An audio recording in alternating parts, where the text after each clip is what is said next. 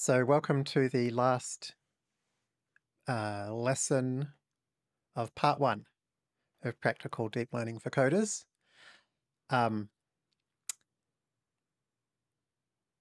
It's been a really fun time doing this course, and depending on when you're watching and listening to this, you may want to check the forums or the fast.ai website to see whether we have a part 2 planned, which is going to be sometime towards the end of 2022.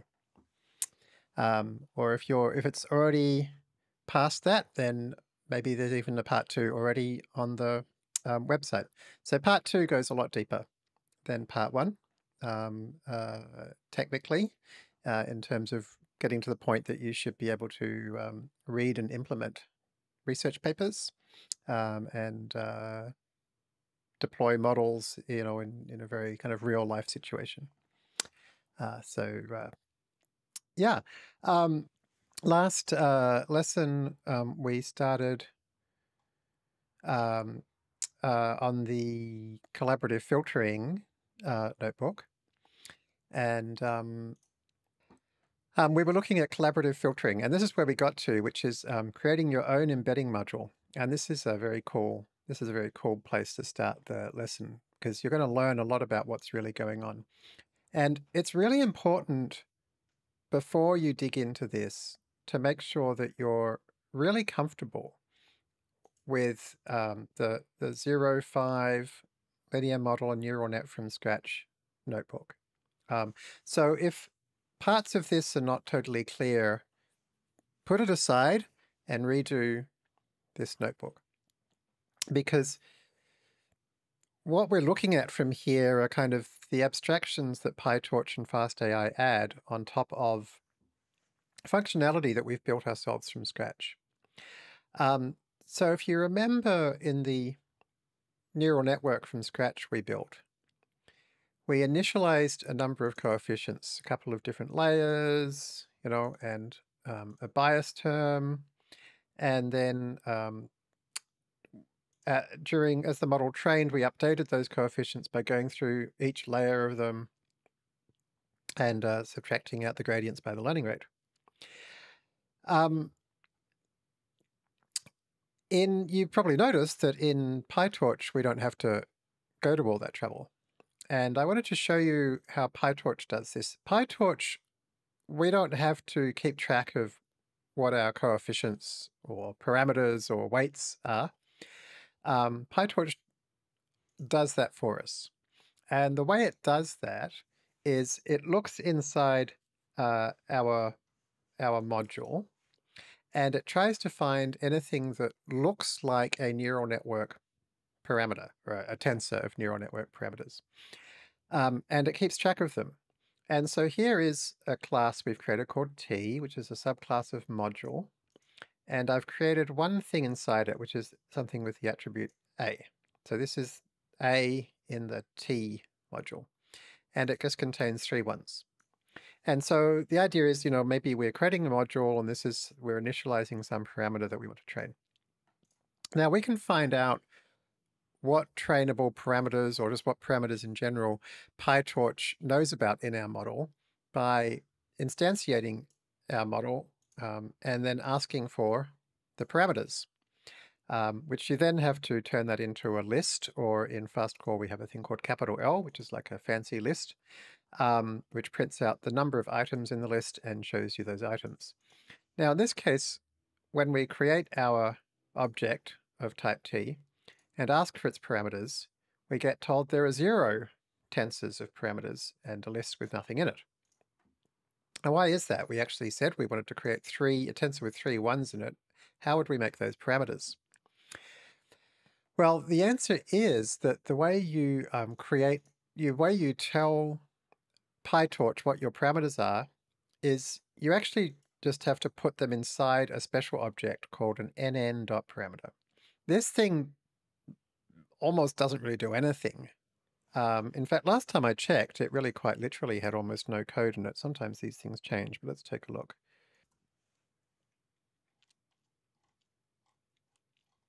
Yeah, okay, so it's about a dozen lines of code or 20 lines of code, which does almost nothing. It's got a way of being copied, it's got a way of printing itself, it's got a way of saving itself, and it's got a way of being initialized. So a parameter hardly does anything. The key thing is, though, that when PyTorch checks to see which parameters should it update when it optimizes, it just looks for anything that's been wrapped in this parameter class. So if we do exactly the same thing as before, which is to set an attribute containing a tensor with 3 ones in it, but this case we wrap it in a parameter, we now get told, okay, there's one parameter tensor in this model, and it contains a tensor with 3 ones. And you can see it also actually by default assumes that we're going to require gradient. It's assuming that anything that's a parameter is something that you want to calculate gradients for.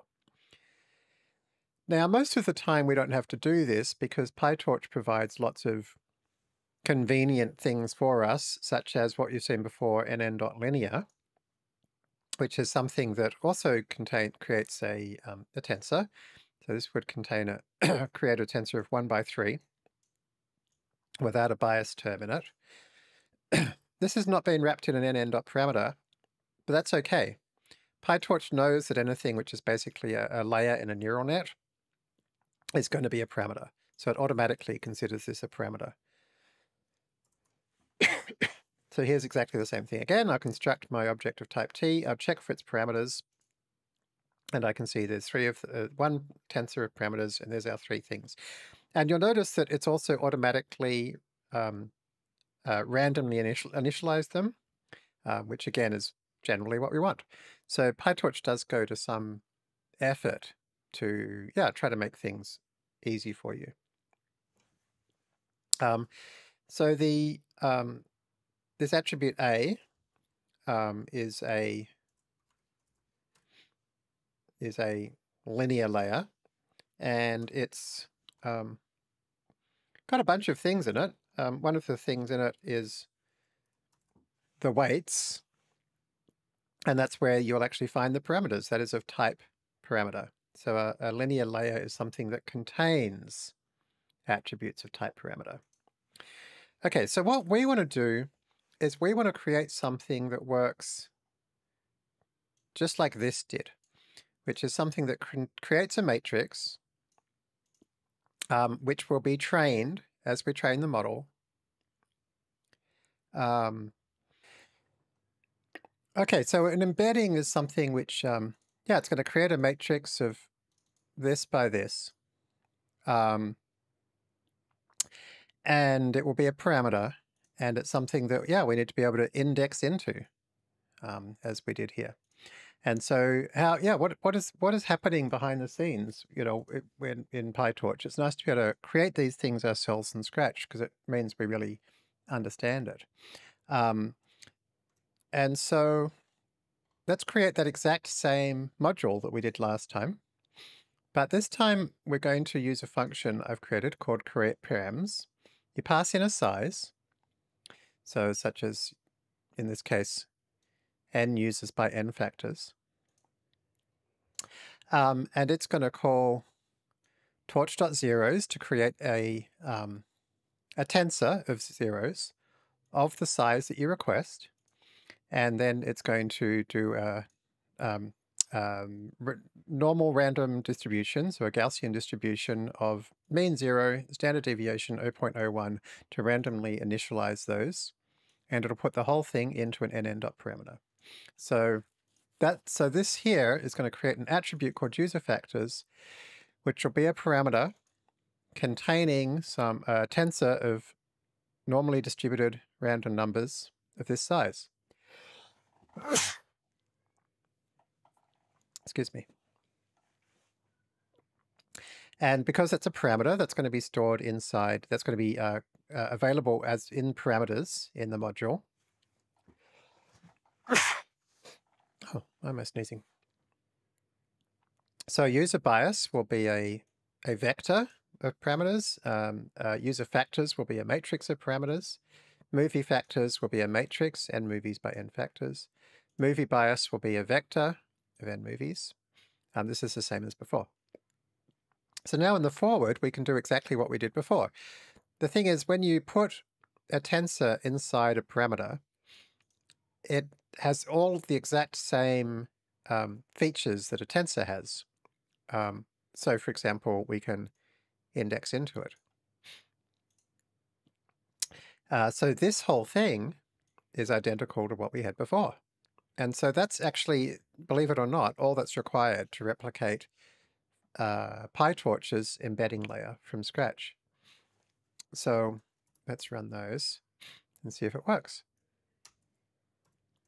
And there it is, it's training. So we'll be able to have a look when this is done at, for example, model dot, let's have a look, movie bias.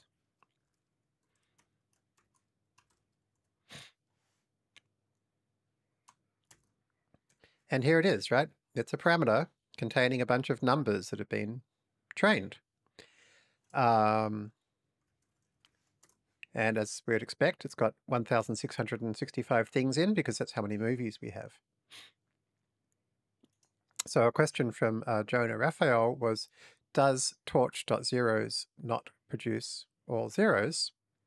Yes, torch.zeros does produce all zeros. But remember, a method that ends in underscore changes in place the tensor it's being applied to.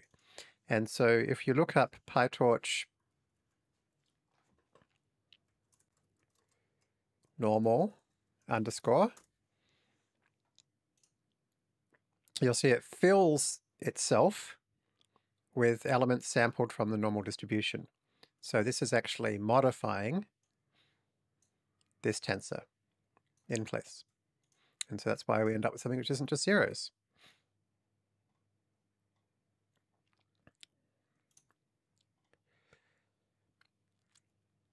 Now, this is the bit I find really fun, is we trained this model, but what did it do? How is it going about predicting who's going to like what movie?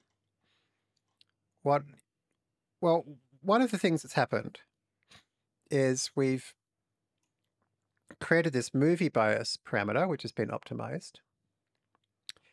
And what we could do is we could find which movie IDs have the highest numbers here and the lowest numbers. So I think this is going to start lowest. And then we can print out, we can look inside our data loaders and grab the names of those movies for each of those 5 lowest numbers.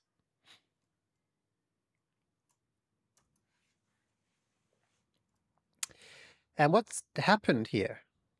Well, we can see, broadly speaking, that it has printed out some pretty crappy movies. And why is that?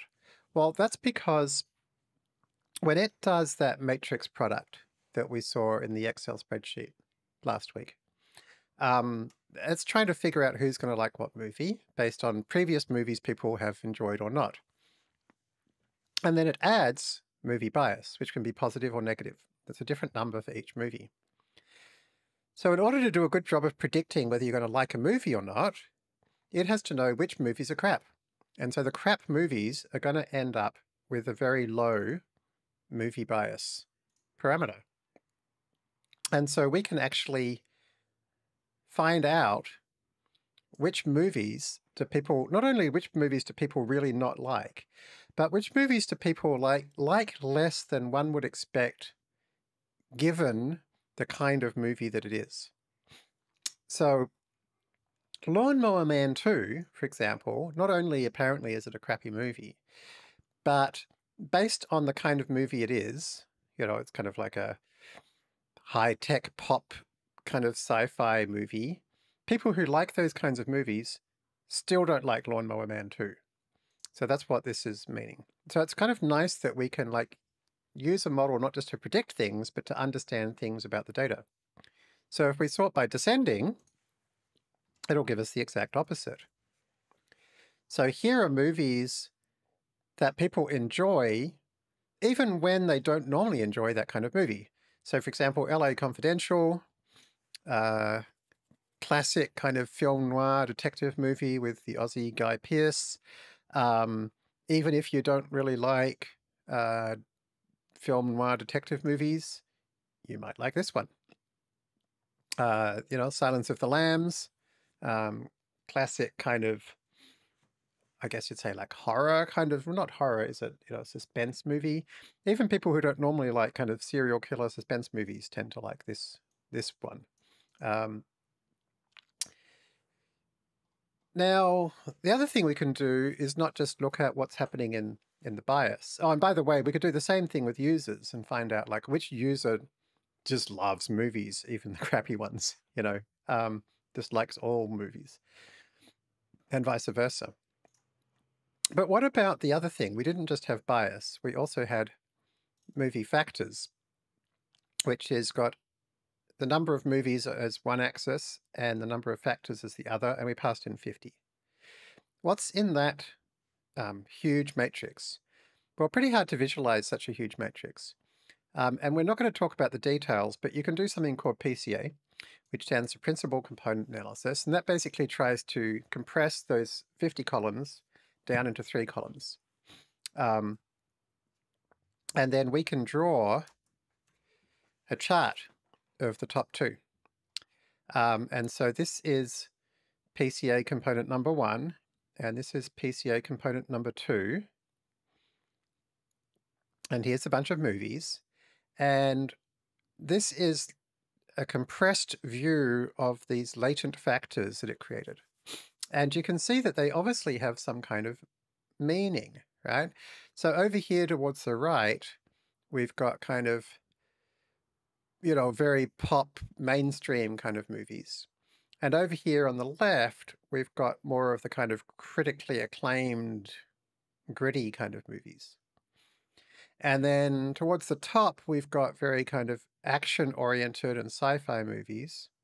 And then down towards the bottom, we've got very dialogue-driven movies.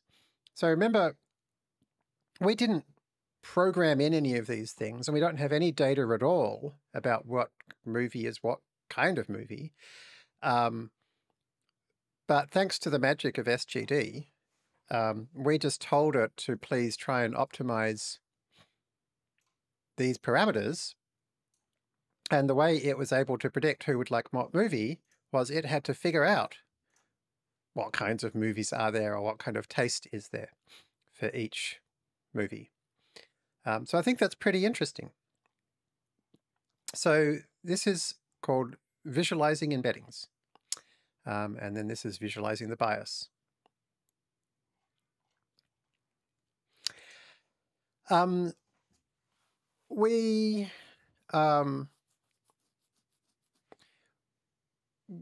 We obviously would rather not do everything by hand like this, or even like this. And fastai provides an application for collaborative learner. And so we can create one. And this is going to look much the same as what we just had. We're going to say how many latent factors we want and what the Y range is to do the sigmoid and the multiply. And then we can do fit. And away it goes.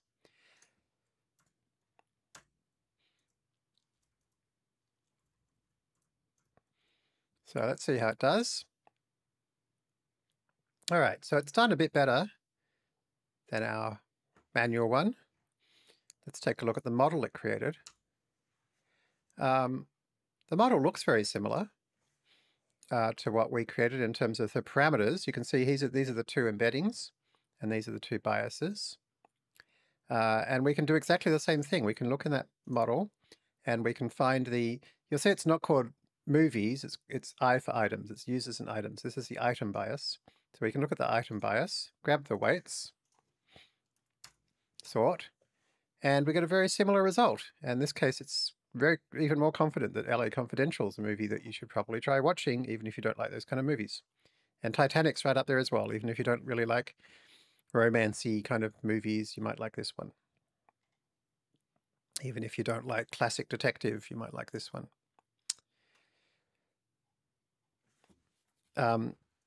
You know, we can have a look at the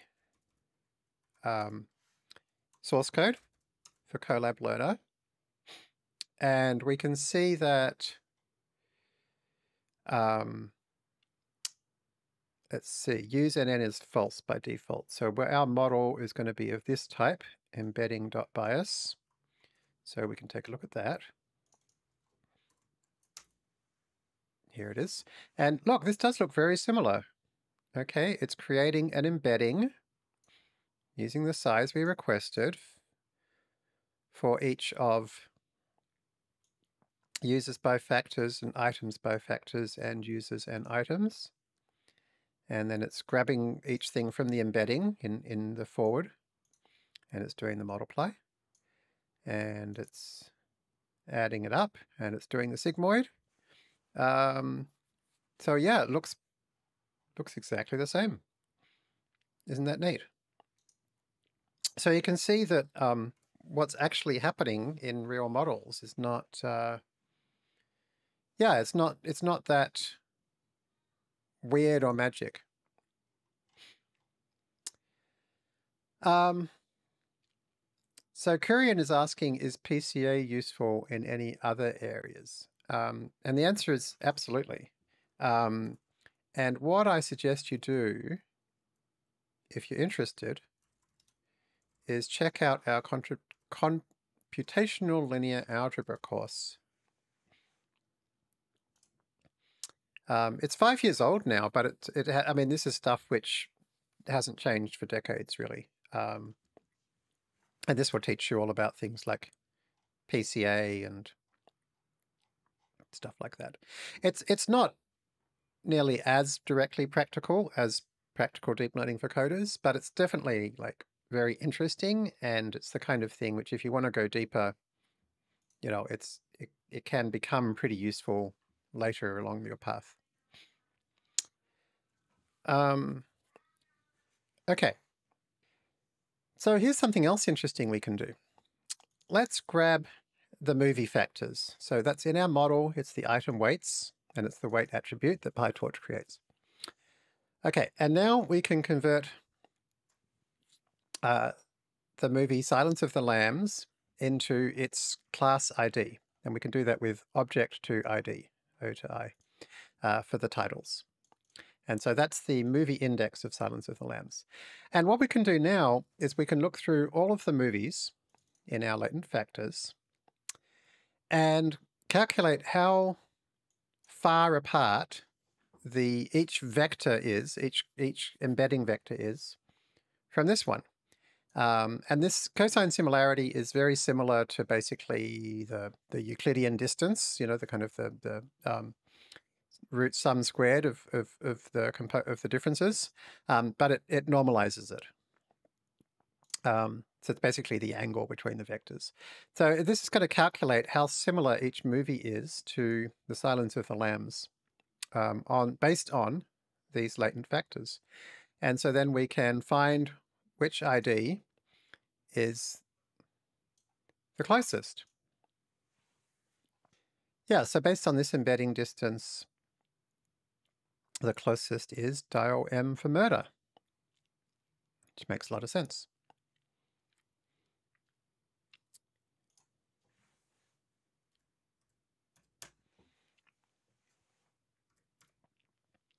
I'm not going to discuss it today, but in the book, there's also some discussion about what's called the bootstrapping problem, which is the question of, like, if you've got a new company or a new product, how would you get started with making recommendations given that you don't have any previous history with which to make recommendations? And that's a very interesting problem that you can read about in the book.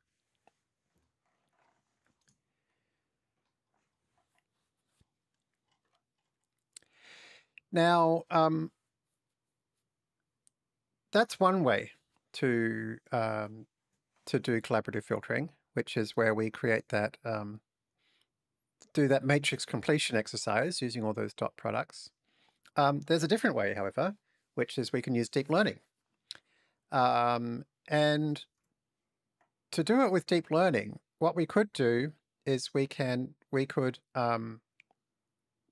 basically create our user and item embeddings as per usual. And then we could create a sequential model. So a sequential model is just layers of a deep learning neural network in order. And what we could do is we could just concatenate. So in forward, we could just concatenate the user and item embeddings together, and then do a ReLU. So this is basically a single hidden layer neural network, and then a linear layer at the end to create a single output.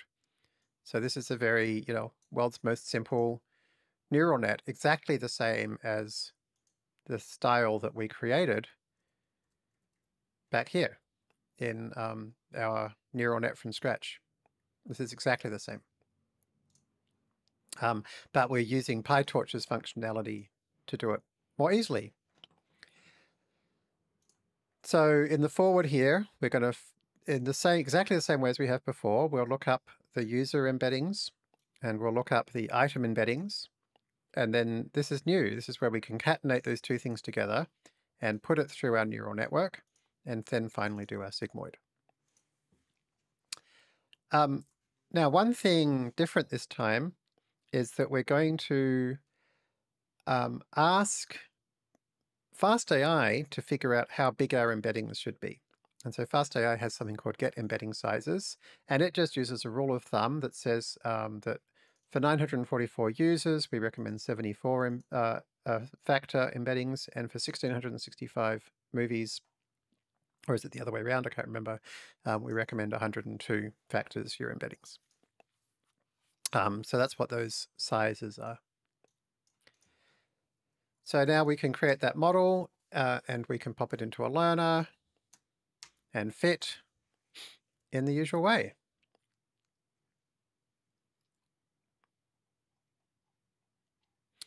And so rather than doing all that from scratch, what you can do is you can do exactly the same thing that we've done before, which is to call collaborative learner, but you can pass in the parameter use neural network equals true.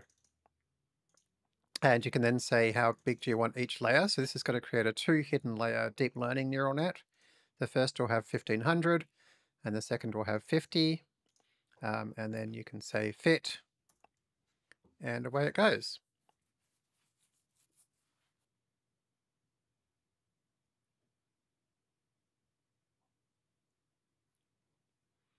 Okay, so here is our, we got 0.87.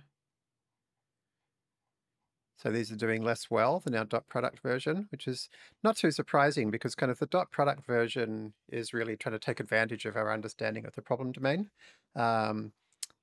In practice nowadays, a lot of companies kind of combine, they kind of create a combined model that has a dot product component and also has a neural net component. The neural net component's particularly helpful if you've got metadata, for example, information about your users, like when did they sign up, how old are they, what sex are they, where are they from? And then those are all things that you could concatenate in with your embeddings. And ditto with metadata about the movie, how old is it, what genre is it, and so forth.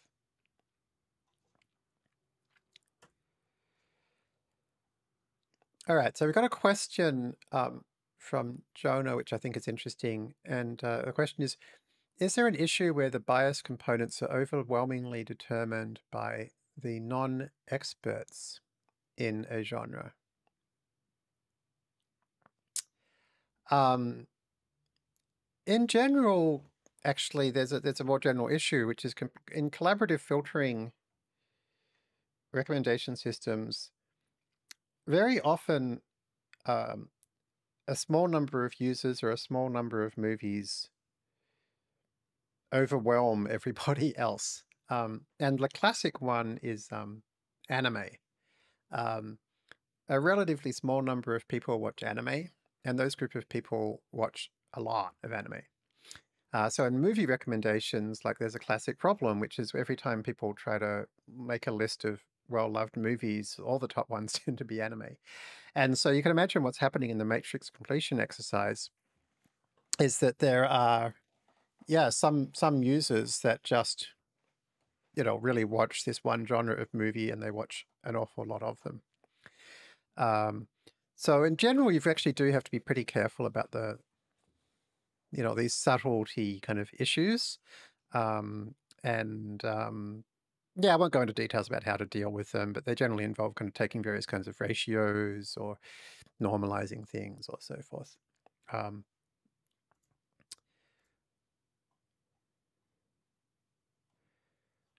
All right, so that's collaborative filtering, and I wanted to show you something interesting then about embeddings, which is that embeddings are not just for collaborative filtering.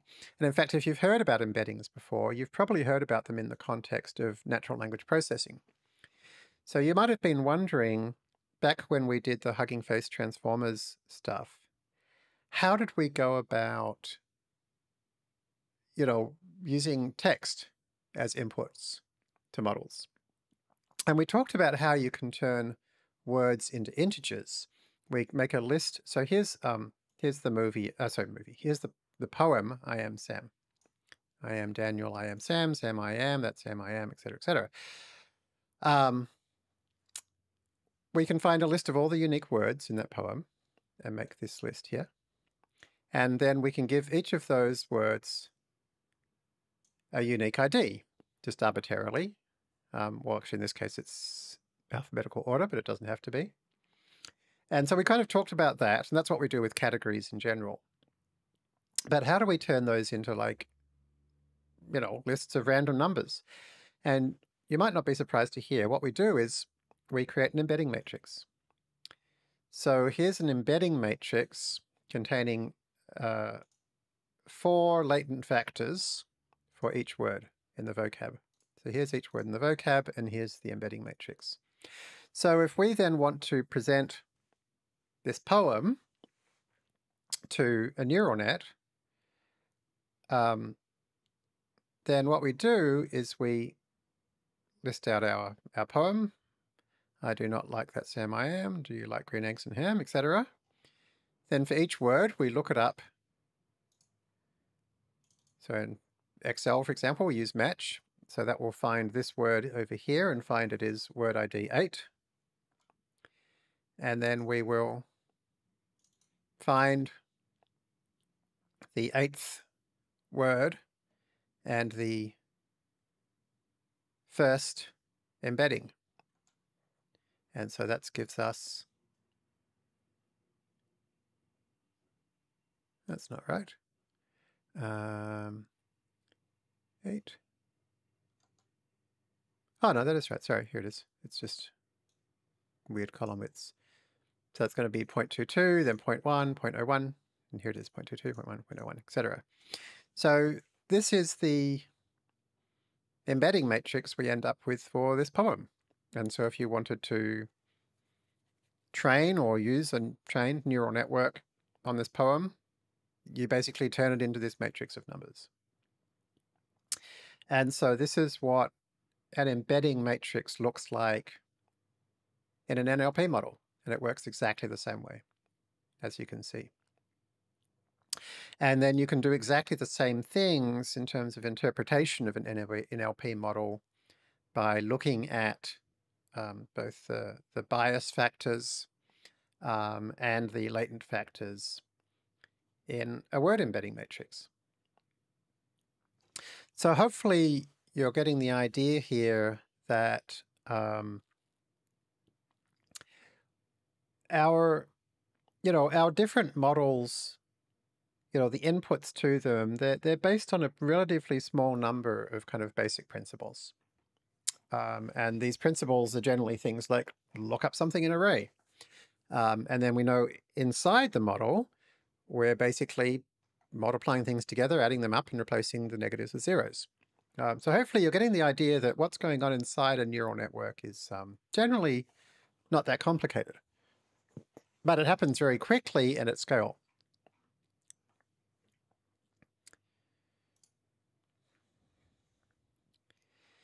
Now, it's not just collaborative filtering and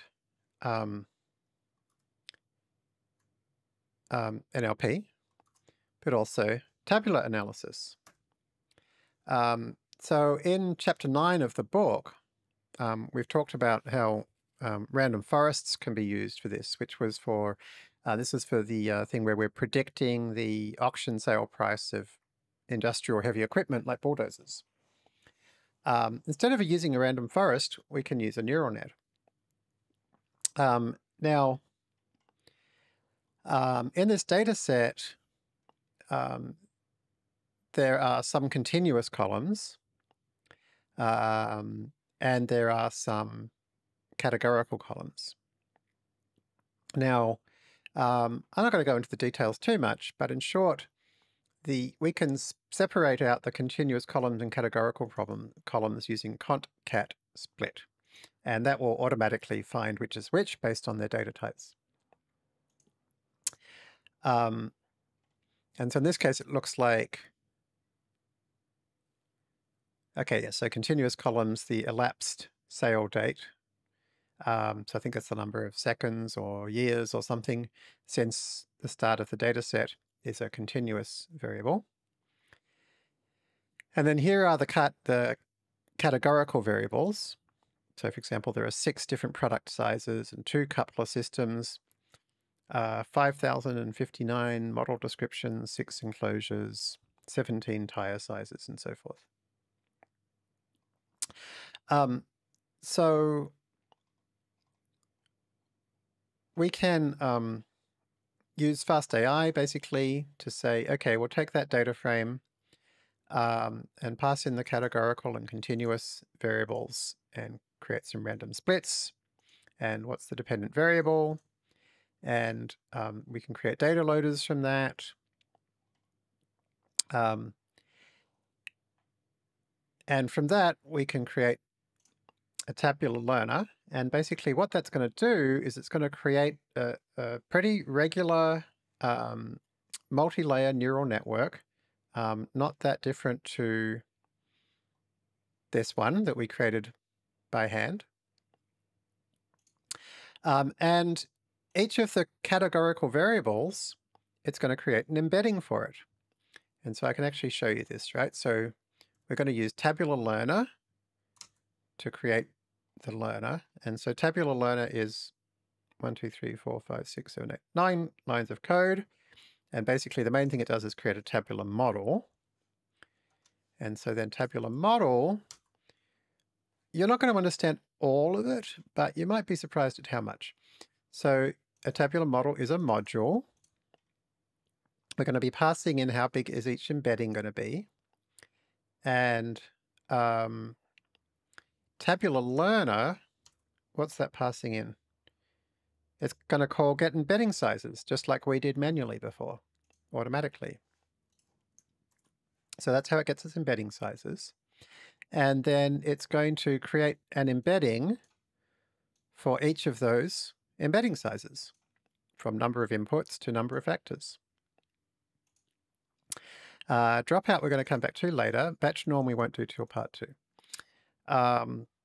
So then it's going to create a layer for each of the layers we want, which is going to contain a linear layer followed by batch norm followed by dropout. It's going to add the sigmoid range we've talked about at the very end. And so the forward, this is the entire thing. If there's some embeddings, it'll go through and get each of the embeddings using the same indexing approach we've used before. It'll concatenate them all together. And then it'll run it through the layers of the neural net, which are these. So yeah, we don't know all of those details yet, but we know quite a few of them. So that's encouraging, hopefully.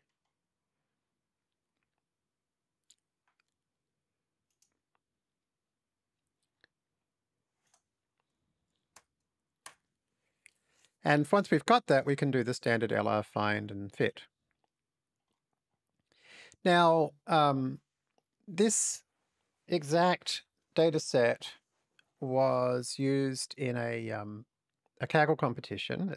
This data set was in a Kaggle competition, and the third place getter published a paper about their technique, and it's basically almost the exact one I'm showing you here. So it wasn't this data set. It was a data set. It was a different one. It was about predicting the amount of sales in different stores. But they used this basic kind of technique. And one of the interesting things is that they used a lot less manual feature engineering than the other high-placed entries. Like, they had a much simpler approach. And one of the interesting things, they published a paper about their approach.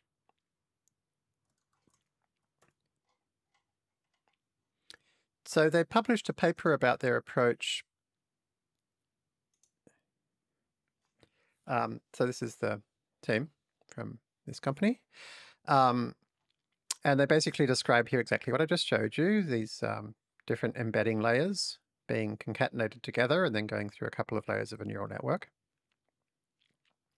And it's showing here, it points out in the paper exactly what we learnt in the last lesson, which is embedding layers are exactly equivalent to linear layers on top of a one-hot encoded input.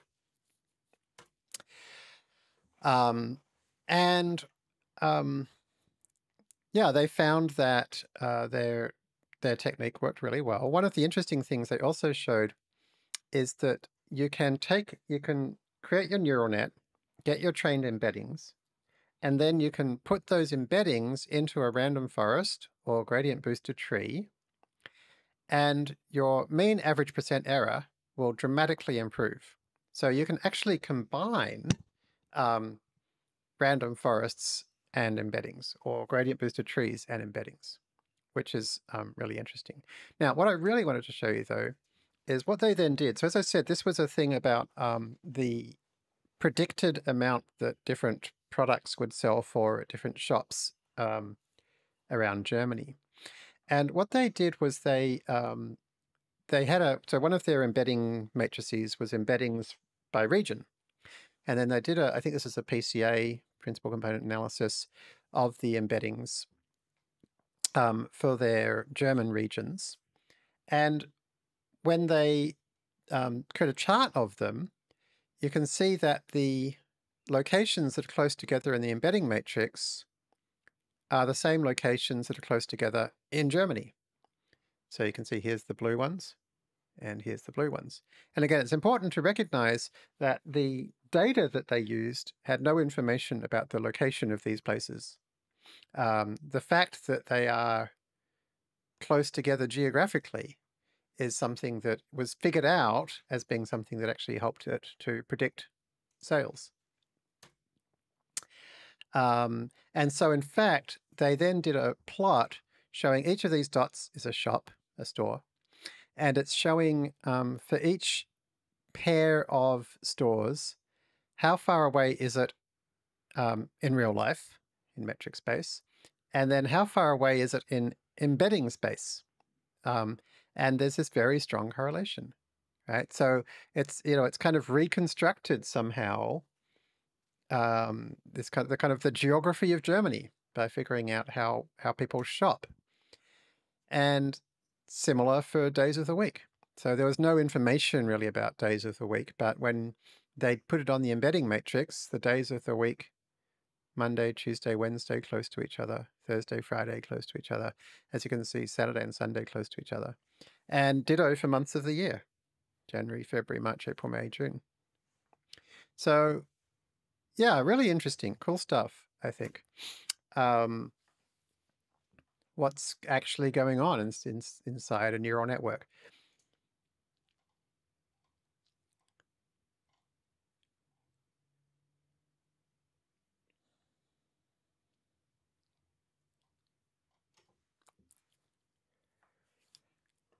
All right, let's take a 10-minute break, and I will see you back here at 7:10. All right, folks, this is something I think is really fun, which is we've looked at what goes into the start of a model, the input. We've learned about how they can be categories. or embeddings. And embeddings are basically kind of one-hot encoded categories with a little compute trick, or they can just be continuous numbers. We've learned about what comes out the other side, which is a bunch of activations, so just a tensor of numbers, which we can use things like softmax to constrain them to add up to 1, and so forth. And we've looked at what can go in the middle, which is the matrix multipliers, sandwiched together with, as rectified linear units. And I mentioned that there are other things that can go in the middle as well, but we haven't really talked about what those other things are. So I thought we might look at one of the most important and interesting version of things that can go in the middle. But what you'll see is it turns out it's actually just another kind of matrix multiplication, which might not be obvious at first, but I'll explain. We're going to look at something called a convolution. And convolutions are at the heart of a convolutional neural network. So the first thing to realize is a convolutional neural network is very, very, very similar to the neural networks we've seen so far. It's got inputs, it's got things that are a lot like or actually are a form of matrix multiplication, sandwiched with activation functions, which can be rectified linear. But there's a particular thing which makes them very useful for computer vision. And I'm going to show you using this Excel spreadsheet that's in our repo called convexample. And we're going to look at it using an image from MNIST. So MNIST is kind of the world's most famous computer vision data set, I think, because it was like the first one really which really showed image recognition being cracked. It's pretty small by today's standards. It's a data set of handwritten digits. Each one is 28 by 28 pixels. But back in the mid-90s, Jan LeCun showed, really practically useful performance on this data set, and as a result ended up with convnets being used in the American banking system for reading checks. So here's an example of one of those digits. This is a 7 that somebody drew. It's one of those ones with a stroke through it. And this is what it looks like. This is the image. And so I got it from, this is just one of the images from MNIST, which I put into Excel. And what you see in the next column is a version of the image where the horizontal lines are being recognized, and another one where the vertical lines are being recognized. And if you think back to that Zeiler and Fergus paper that talked about what the layers of a neural net does, this is absolutely an example of something that we know that the first layer of a neural network tends to learn how to do. Now, how did I do this? I did this using something called a convolution. And so what we're going to do now is we're going to zoom in to this Excel notebook. We're going to keep zooming in. We're going to keep zooming in. So take a look, keep an eye on this image, and you'll see that once we zoom in enough, it's actually just made of numbers, which, as we discussed in the very first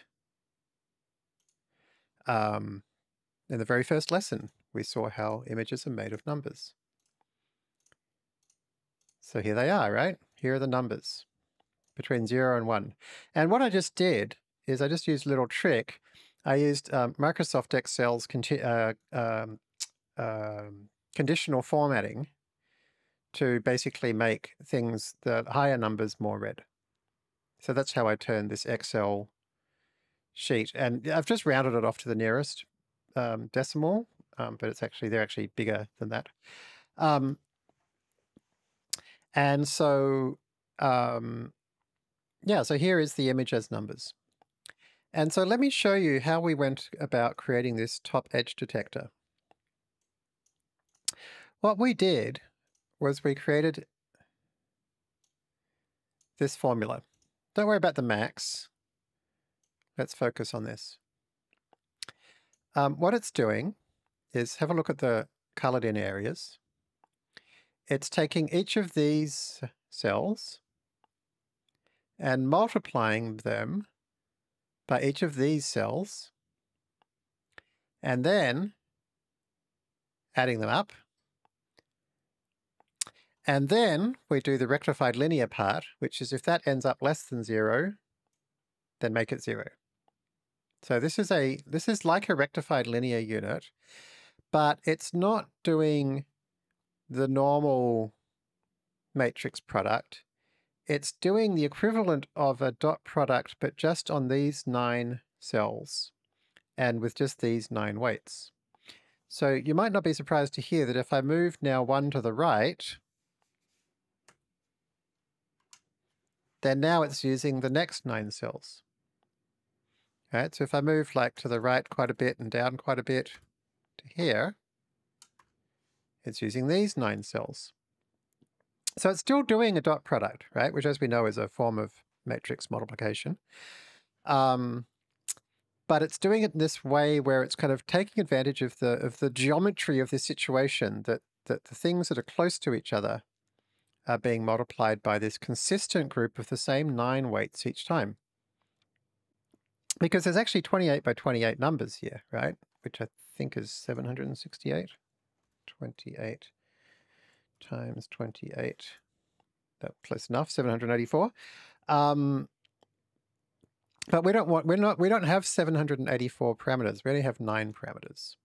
And so this is called a convolution. So a convolution is where you basically slide this kind of little 3 by 3 matrix across a bigger matrix, and at each location you do a dot product of the corresponding elements of that 3 by 3 with the corresponding elements of this 3 by 3 matrix of coefficients. Now, why does that create something that finds, as you see, top edges? Well, it's because of the particular way I constructed this 3 by 3 matrix.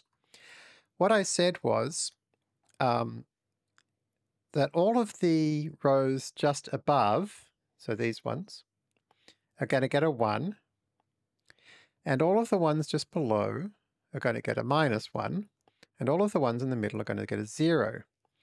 So let's think about what happens somewhere like here, right? That is, let's try to find the right one. Here it is. So here we're going to get 1 times 1 plus 1 times 1 plus 1 times 1 minus 1 times 1 minus 1 times 1 minus 1 times 1. We're going to get 0. But what about up here?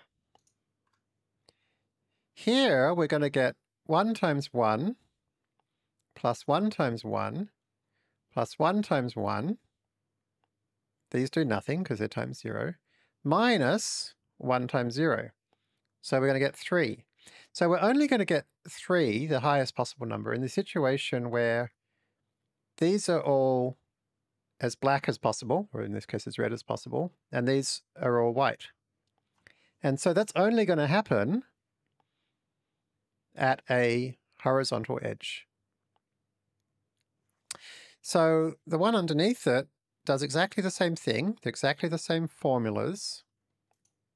Oopsie daisy. The one underneath are exactly the same formulas. A 3 by 3 sliding thing here, but this time we've got a different little mini matrix of coefficients, which is all 1s going down and all -1s going down. And so for exactly the same reason, this will only be 3 in situations where they're all 1 here and they're all 0 here. So you can think of a convolution as being a sliding window of little mini dot products of these little 3 by 3 matrices. And they don't have to be 3 by 3, right? We could just have easily done 5 by 5, and then we'd have a 5 by 5 matrix of coefficients, or whatever size you like. So the size of this is called its kernel size. This is a 3 by 3 kernel for this convolution. So then, because this is deep learning, we just repeat these steps again and again and again. So this layer I'm calling conv1. It's the first convolutional layer. So conv2 it's going to be a little bit different because on Conv1 we only had a single channel input. It's just black and white, or you know, yeah, black and white grayscale, one channel. But now we've got two channels. We've got the let's make it a little smaller so we can see better. We've got the horizontal edges channel and the vertical edges channel. And we'd have a similar thing in the first layer if it's color. We'd have a red channel, a green channel, and a blue channel. So now our filter, this is called the filter. This little mini matrix is called the filter. Our filter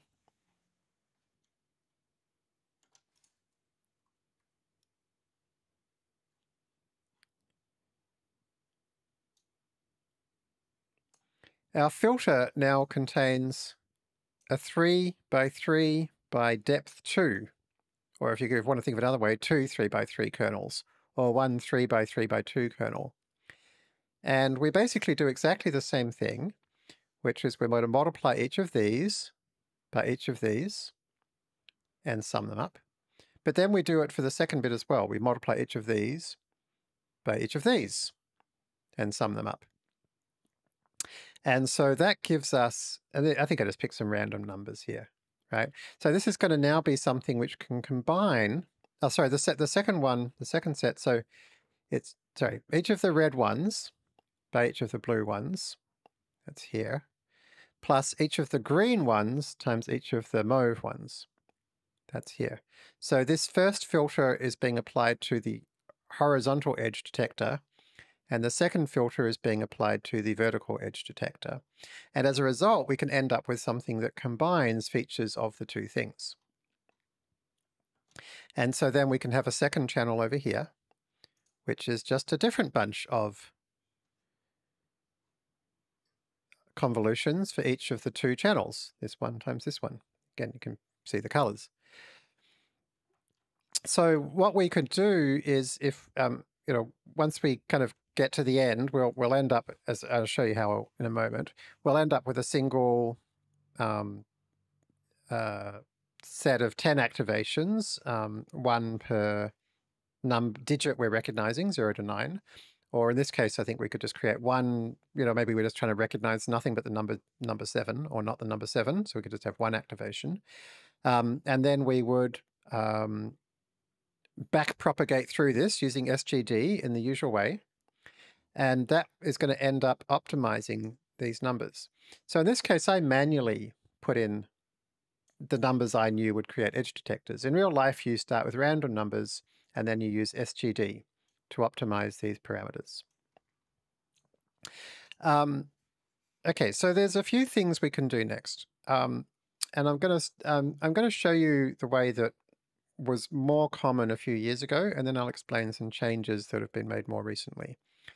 What happened a few years ago was we would then take these activations, which, as you can see, these activations now are kind of in a grid pattern, and we would do something called max pooling.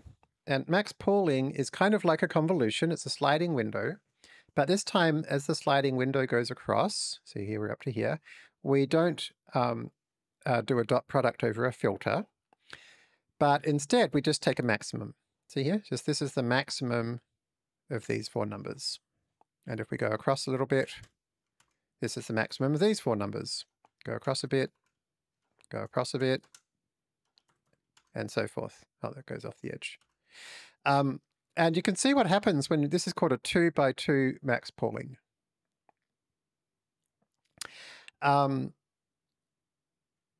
So you can see what happens with a 2 by 2 max pooling. We end up losing half of our activations on each dimension. So we're going to end up with only 1/4 of the number of activations we used to have.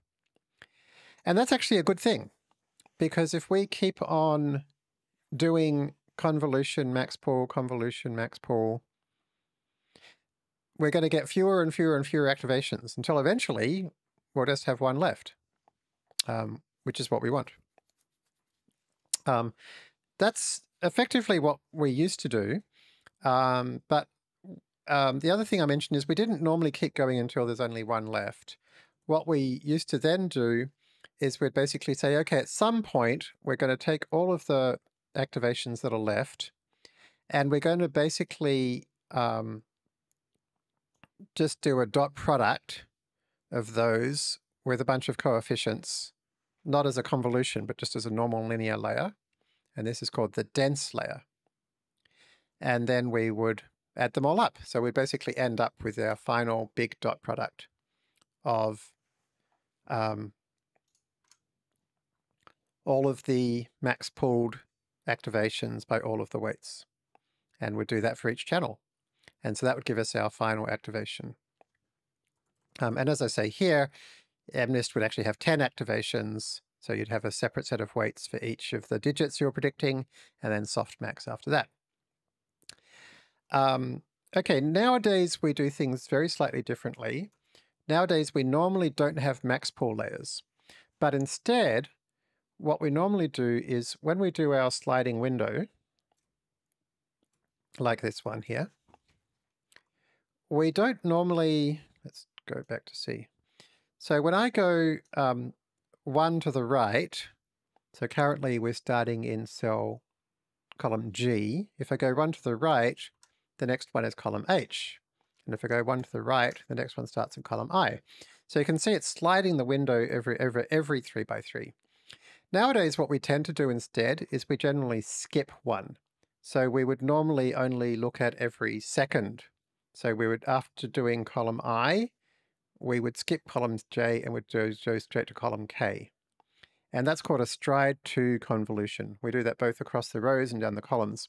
And what that means is every time we do a convolution, we reduce our effective kind of feature size, grid size, by 2 on each axis. So it reduces it by 4 in total. So that's basically instead of doing max pooling. And then the other thing that we do differently is nowadays we don't normally have a single dense layer at the end, a single matrix multiplier at the end. But instead what we do, we generally keep doing stride 2 convolutions. So each one's going to reduce the grid size by 2 by 2.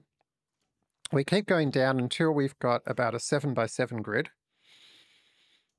And then we do a single pooling at the end. And we don't normally do max pool nowadays. Instead, we do an average pool. So we average the activations of each one of the 7 by 7 features.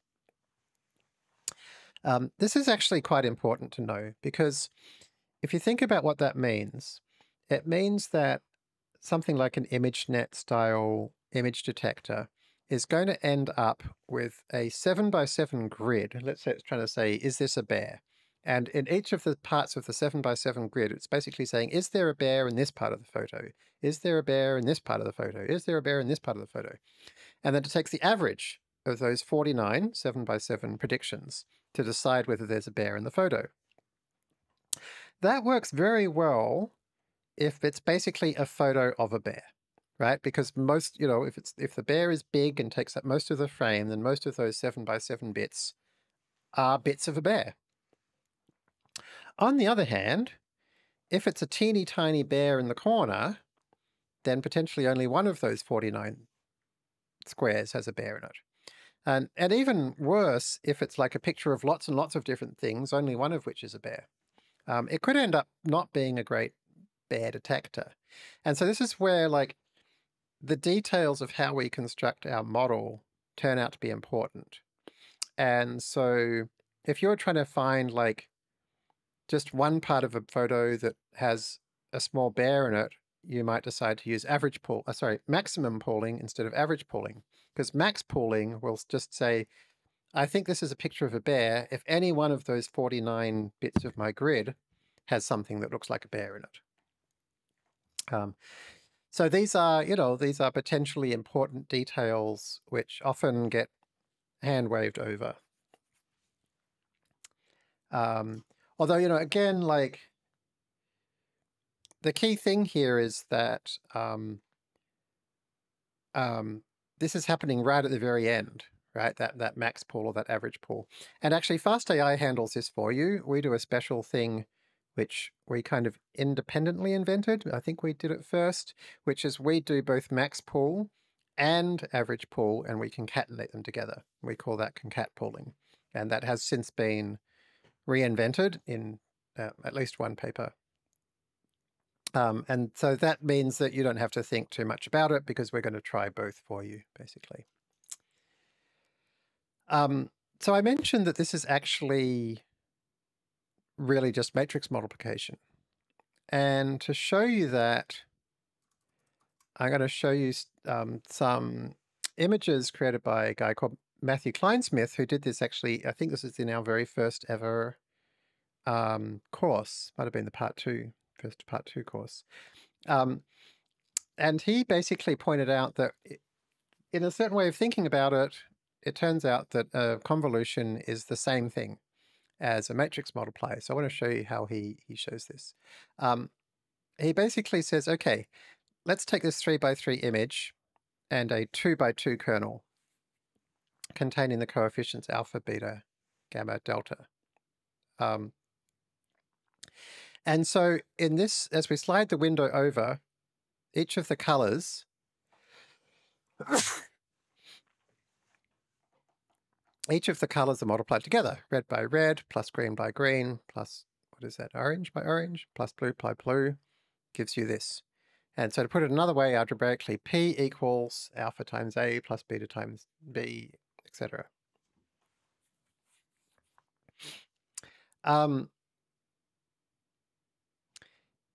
And so then as we slide to this part, we're multiplying, again, red by red, green by green, and so forth. So we can say Q equals alpha times B plus beta times C, etc.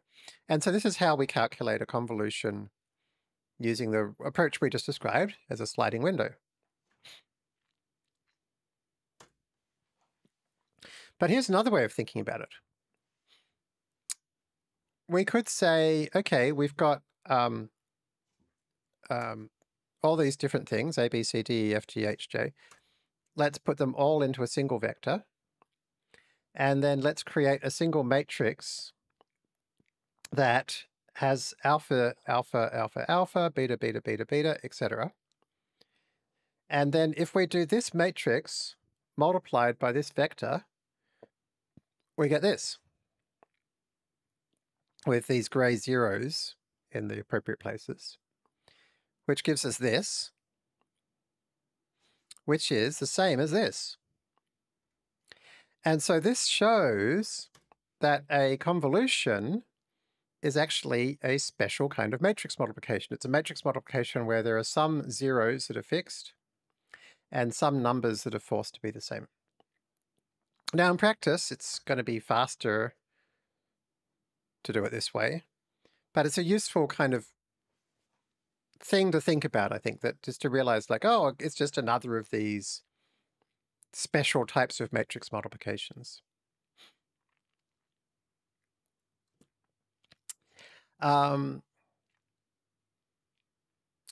Okay. I think, well, let's look at one more thing. Because there was one other thing that we saw, and I mentioned we would look at in the tabular model, which is called Dropout. And I actually have this in my Excel spreadsheet. If you go to the conv example Dropout page,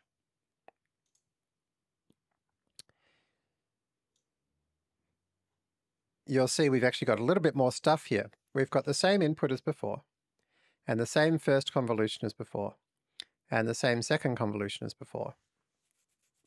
And then we've got a bunch of random numbers. They're showing as between 0 and 1, but they're actually, that's just because they're rounding off. They're actually random numbers between, you know, that are floats between 0 and 1. Over here, we're then saying if let's have a look. So way up here, I'll zoom in a bit. I've got a dropout factor. Let's change this, say, to 0.5. There we go. So over here, this is something that says if the random number in the equivalent place is greater than 0.5, then 1, otherwise 0. And so here's a whole bunch of 1s and 0s. Now this thing here is called a dropout mask. Now what happens is we multiply over here, we multiply the dropout mask and we multiply it by our filtered image. And what that means is we end up with exactly the same image we started with. Here's the image we started with. But it's corrupted. Random bits of it have been deleted. And based on the amount of dropout we use, so if we change it to say 0.2, not very much of it's deleted at all, so it's still very easy to recognize.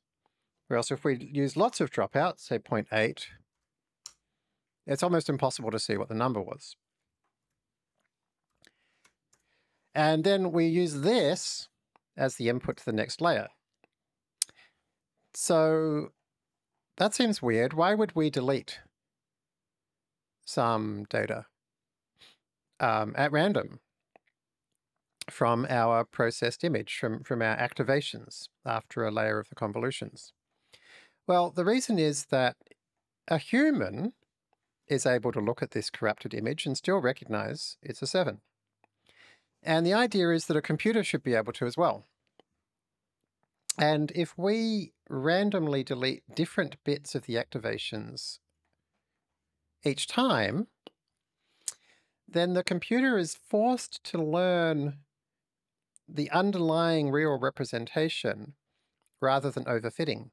You can think of this as data augmentation, but it's data augmentation not for the inputs, but data augmentation for the activations. So this is called a dropout layer. And so dropout layers are really helpful for avoiding overfitting. And you can decide how much you want to compromise between good generalization, so good, avoiding overfitting, versus getting something that works really well on the training data. And so the more dropout you use, the less good it's going to be on the training data, but the better it ought to generalize. And so this comes from a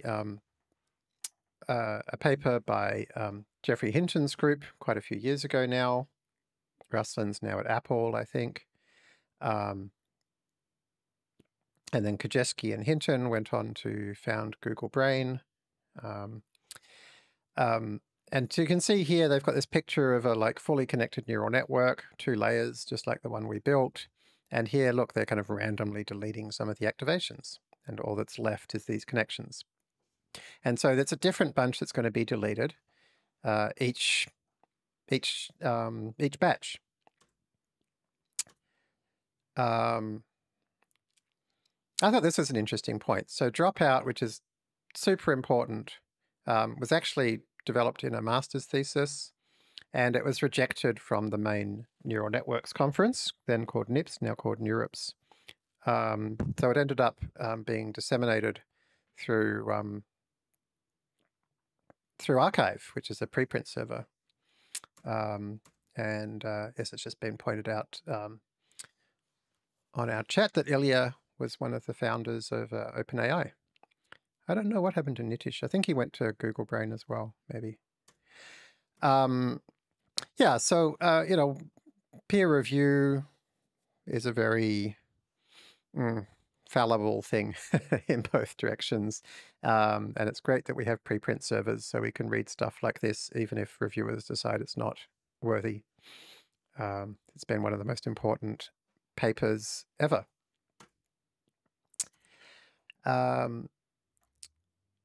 Okay, now I think that's given us a good tour now. We've really seen quite a few ways of dealing with input to a neural network, quite a few of the things that can happen in the middle of a neural network. We've only talked about rectified linear units, which is this one here, 0 if x is less than 0 or x otherwise. These are some of the other activations you can use.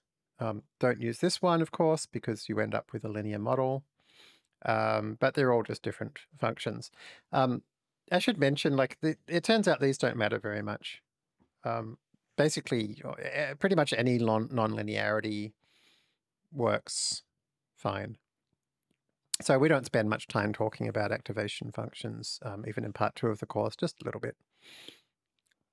So yeah, so we understand there's our inputs. They can be one-hot encoded or embeddings, which is a computational shortcut. There are sandwich layers of matrix multipliers and activation functions. The matrix multipliers can sometimes be special cases, such as the convolutions or the embeddings. The output can go through some tweaking, such as the softmax, and then of course you've got the loss function, such as cross entropy loss, or mean squared error, or mean absolute error. But you know, it's not. There's nothing too crazy going on in there. So I feel like we've got a good sense now of like what goes inside, you know, a wide range of neural nets. You're not going to see anything too weird from here. And we've also seen a wide range of applications. So before you come back to do part 2, you know, what now? And we're going to have a little AMA session here. And in fact, one of the questions was, what now? So this is quite good. One thing I strongly suggest is if you've got this far, it's probably worth you investing your time in reading Radek's book, which is meta-learning. And so meta-learning is very heavily based on the kind of teachings of fastai over the last few years, and is all about how to learn deep learning and learn pretty much anything. Yeah, because, you know, you've got to this point, you may as well know how to get to the next point as well as possible.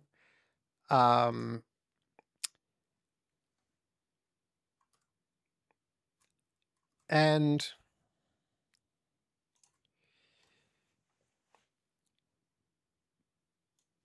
the main thing you'll see that Radek talks about, or one of the main things, is practicing and writing.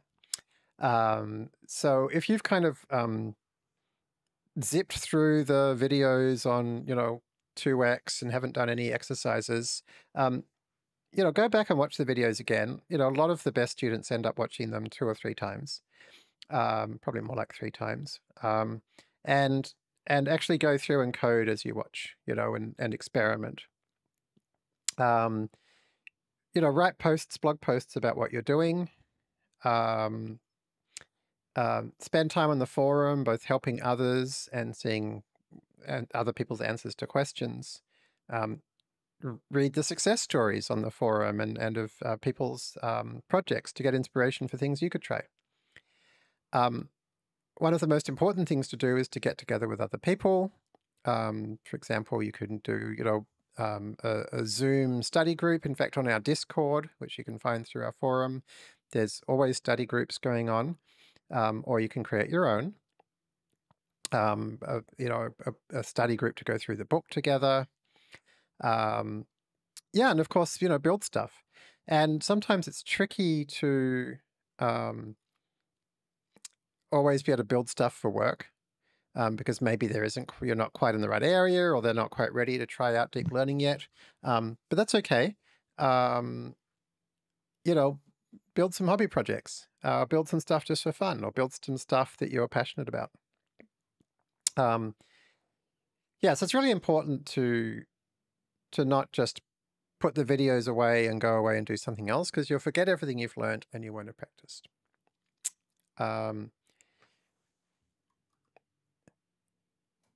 So one of our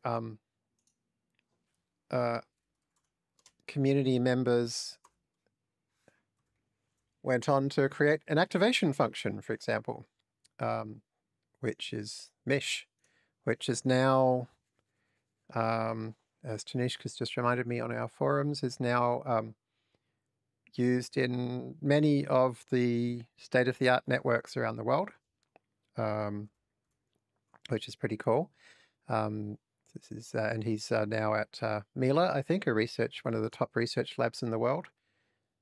I wonder how that's doing. Let's have a look. Go to Google Scholar.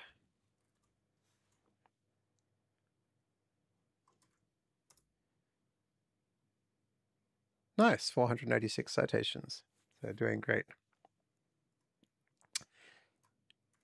All right, let's have a look at how our AMA topic is going and pick out some of the highest ranked AMAs. Okay. So the first one is from Lucas, and actually maybe I should, actually let's switch our view here. So our first AMA is from Lucas, and Lucas asks, how do you stay motivated? I often find myself overwhelmed in this field. There are so many new things coming up that I feel like I have to put so much energy just to keep my head above the waterline. Yeah, that's a very interesting question. I mean, I think, Lucas, the important thing is to realize you don't have to know everything, you know? In fact, nobody knows everything, and that's okay. What people do is they take an interest in some area, and they follow that, and they try and do the best job they can of keeping up with some little sub area. And if your little sub area is too much to keep up on, pick a sub area. Yeah, there's no need for it to be demotivating that there's a lot of people doing a lot of interesting work and a lot of different subfields. That's cool. You know, it used to be kind of dull when, when there's only basically 5 labs in the world working on neural nets. And yeah, from time to time, take a dip into other areas that maybe you're not following as closely. But when you're just starting out, you'll find that things are not changing that fast at all, really. It can kind of look that way because people are always putting out press releases about their new tweaks. But fundamentally, the stuff that is in the course now is not that different to what was in the course 5 years ago. The foundations haven't changed. And it's not that different, in fact, to the convolutional neural network that Jan LeCun used on MNIST back in 1996.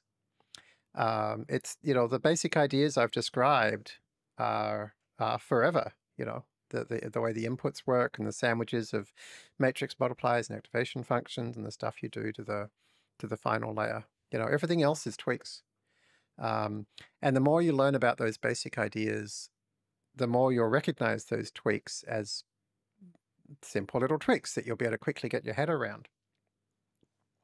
So then Lucas goes on to ask, or to comment, another thing that constantly bothers me is I feel the field is getting more and more skewed towards bigger and more computationally expensive models and huge amounts of data.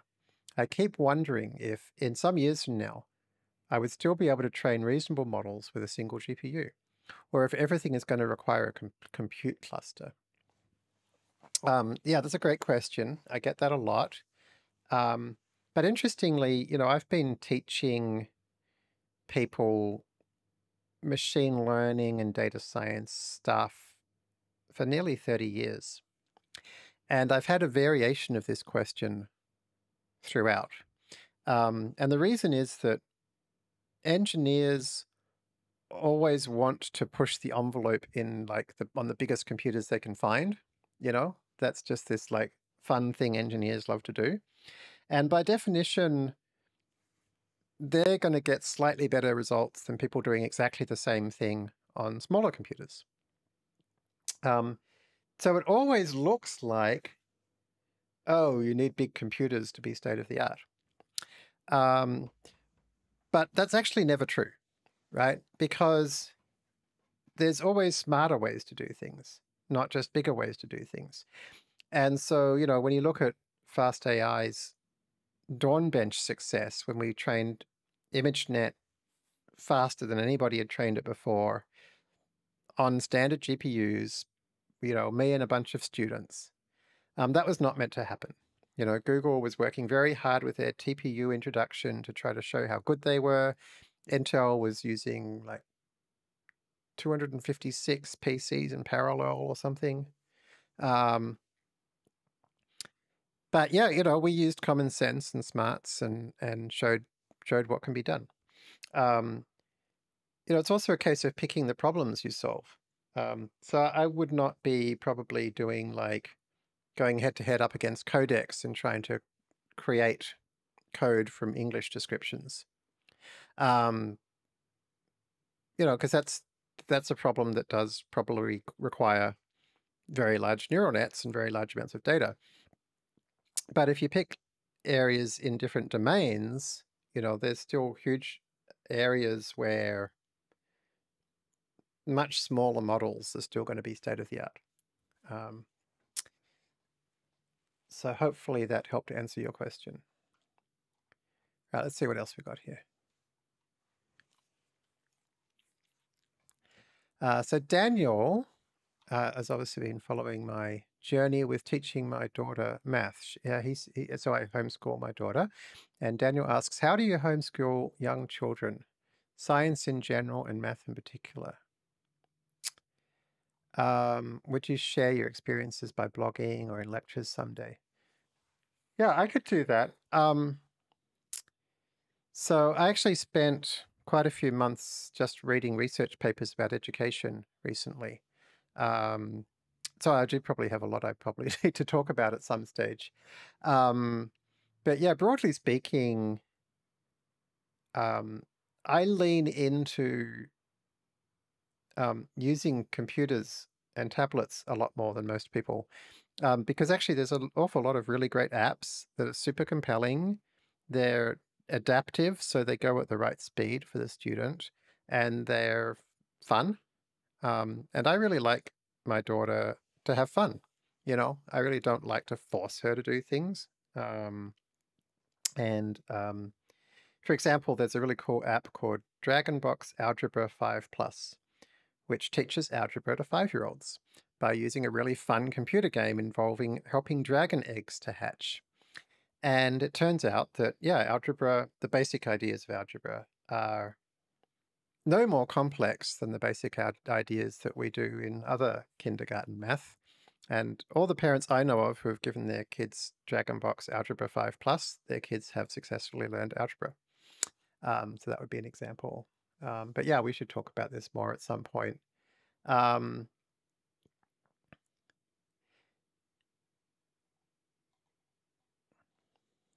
right. Let's see what else we've got here.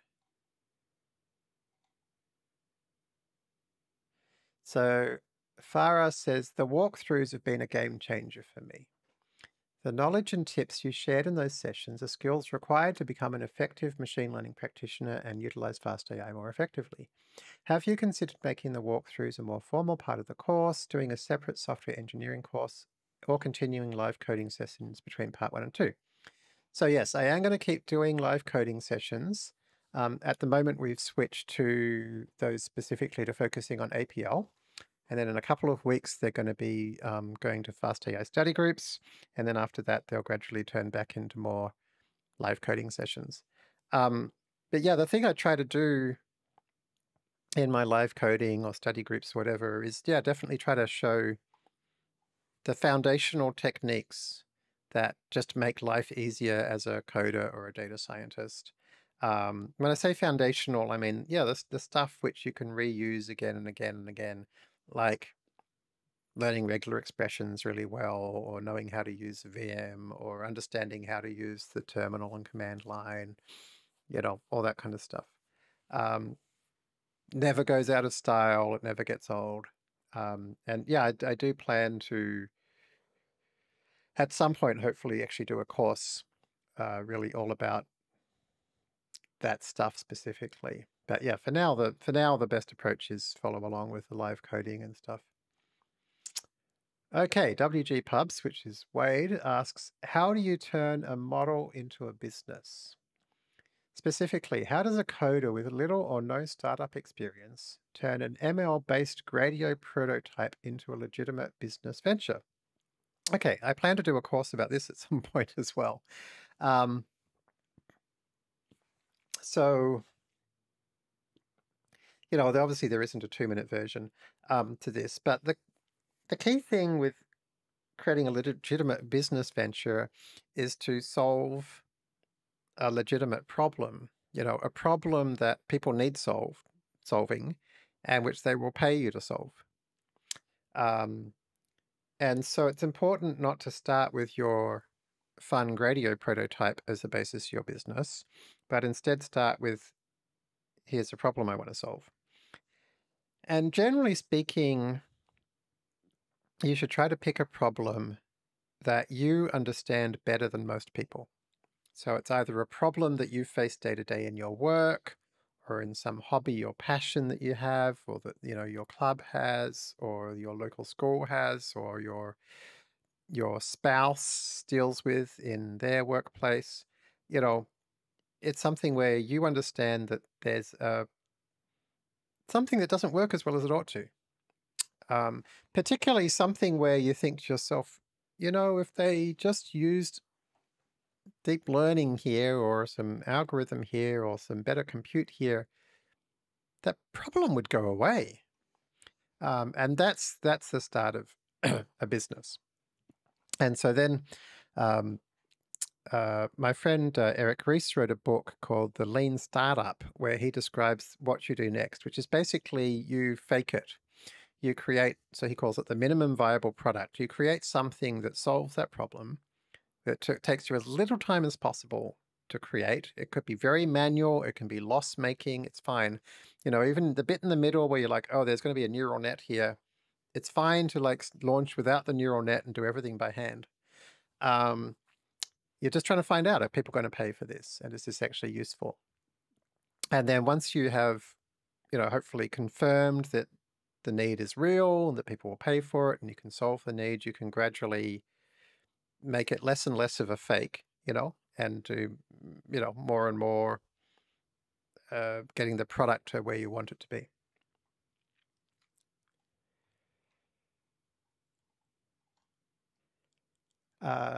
Okay. I don't know how to pronounce the name MIWOJC. MIWOJC says, Jeremy, can you share some of your productivity hacks? From the content you produce, it may seem you work 24 hours a day. Okay. I certainly don't do that. I think one of my main productivity hacks actually is not to work too hard. Or at least, no, not to work too hard. Not to work too much. I spend probably less hours a day working than most people, I would guess. But I think I do a couple of things differently when I'm working. One is I've spent at least half of every working day since I was about 18, learning or practicing something new. Could be a new language, could be a new algorithm, could be something I read about. And nearly all of that time, therefore, I've been doing that thing more slowly than I would if I just used something I already knew. Which often drives my coworkers crazy because they're like, why aren't you focusing on getting that thing done? But in the other 50% of the time, I'm constantly, building up this kind of exponentially improving base of expertise in a wide range of areas. And so now I do find, I can do things often orders of magnitude faster than people around me, or certainly many multiples faster than people around me, because I, know a whole bunch of tools and skills and ideas which, yeah, no, other people don't necessarily know. So like, I think that's one thing that's been helpful. And then another is, yeah, like try to really not overdo things, like get good sleep and eat well and exercise well. Um, um, and also I think it's a case of like tenacity, I've noticed a lot of people give up much earlier than I do. Um, so yeah, um, if you just keep going until something's actually finished, um, then that's going to put you in a small minority, to be honest. Most people don't do that. And when I say finished, like finish something really nicely. Um, and I try to make it like, so I particularly like coding, and so I try to do a lot of coding related stuff. So I create things like NBDev, and NBDev makes it much, much easier for me to finish something nicely, you know. So in my kind of chosen area, I've spent quite a bit of time trying to make sure it's really easy for me to like get out a blog post, get out a Python library, get out a notebook analysis, whatever. So yeah, trying to make these things I want to do easier, and so then I'll do them more. So, well, thank you, everybody. That's been a lot of fun. Really appreciate you taking the time to go through this course with me. Yeah, if you enjoyed it, it would really help if you would give a like on YouTube, because it really helps other people find the course, goes into the YouTube recommendation system. And please do come and help other beginners on forums.fast.ai. It's a great way to learn yourself, is to try to teach other people. And yeah, I hope you'll join us in part 2. Thanks thanks everybody very much. I've really enjoyed this process, and I hope I get to meet more of you in person in the future. Bye.